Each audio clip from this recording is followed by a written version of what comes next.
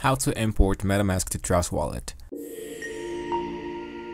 Hey guys, welcome into this new video. In today's tutorial, I'm going to show you how you can import your MetaMask wallet into Trust Wallet. So first of all, what you guys want to do is to have the MetaMask on your phone. As you can see, I have it in here. At the right part is the Trust Wallet. So first of all, let's go into our MetaMask. Now, once we are in here, what you guys want to find is the icon right here. So what we want to do is to scroll down and find the settings option. Now once we are in here, what you guys want to find is the security and privacy tab.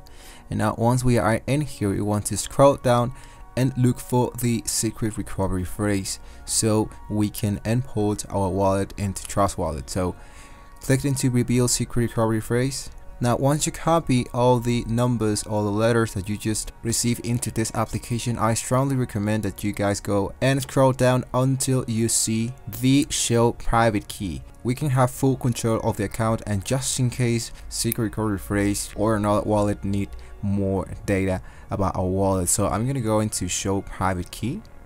I'm gonna put my password again, and your private key might be a bunch of numbers and random letters, so you just hit into copy to clipboard.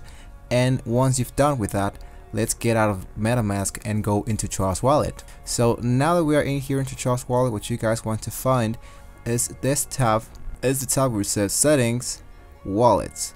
Now what we want to do is to add a new wallet. I'm gonna say I already have a wallet. You're gonna select which network you want to be importing. In this case, I'm gonna select Smart Chain. You can use the phrase or the private key. In this case, I'm gonna use my private key.